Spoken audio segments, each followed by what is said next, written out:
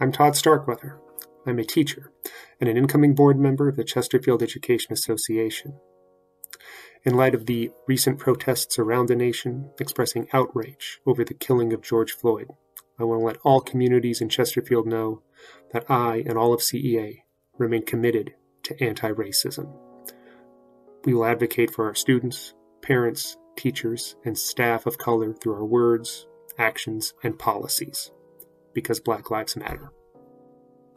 Hello everyone, my name is Rachel West and I am one of the CEA members at large for the Clover Hill District. I am deeply saddened by recent events. I can no longer stand alone nor remain silent.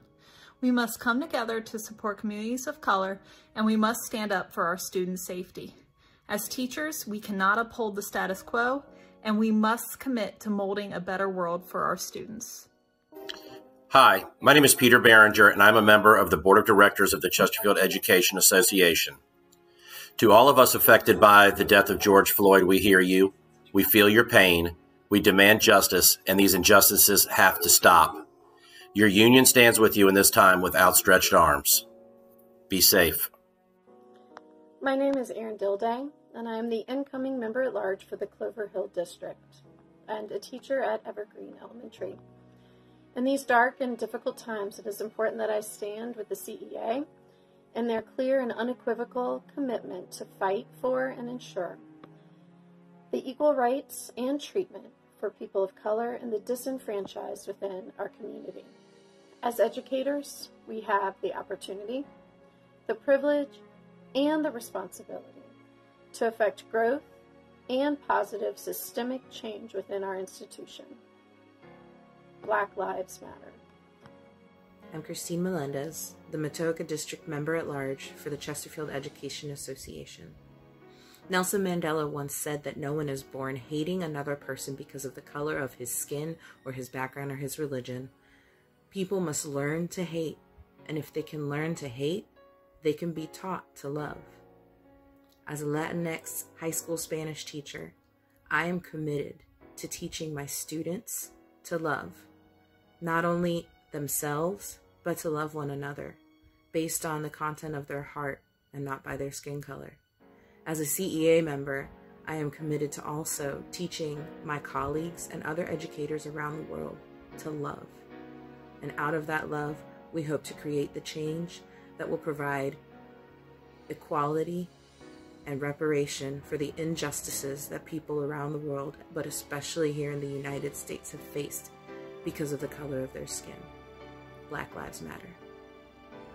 My name is Megan Bentley, and I am a CEA board member and elementary school teacher. I struggle to find the words in the face of continued police violence against people of color. As many coworkers in my school have been asking aloud this week, is my student next? As teachers, we care about our students and their families, even when they leave our buildings. We commit ourselves to fighting for equality for all of our community members of color, so that they and our students might see a day when they don't have to fear. Black Lives Matter.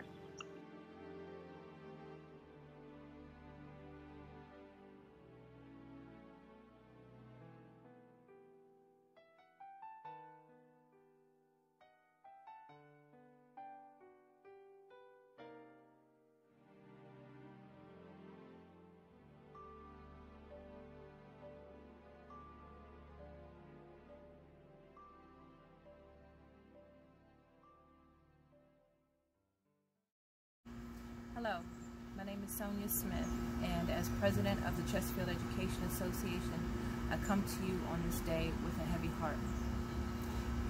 Check on your colleagues, check on your friends, check on your neighbors.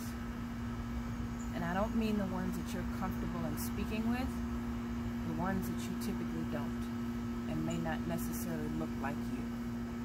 A lot of what we have witnessed over the past few days has been emotionally draining. It's been a roller coaster. It's violent. It's visceral.